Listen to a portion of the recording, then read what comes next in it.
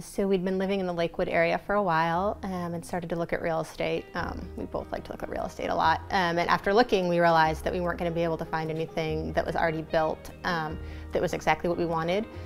So we knew that we would need to build. And then we started thinking about how we really love the old aspects of Lakewood and the historical significance. And so then we decided that probably a fixer-upper or a renovation was the way to go. And once we had concluded that, we knew that we would definitely need an architect to kind of combine the new and the old and make it all work.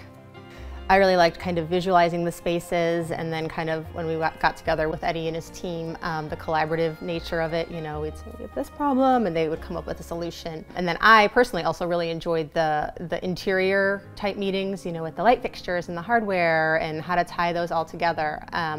So I think that the fact that the planning it all was so much fun was a surprise to us.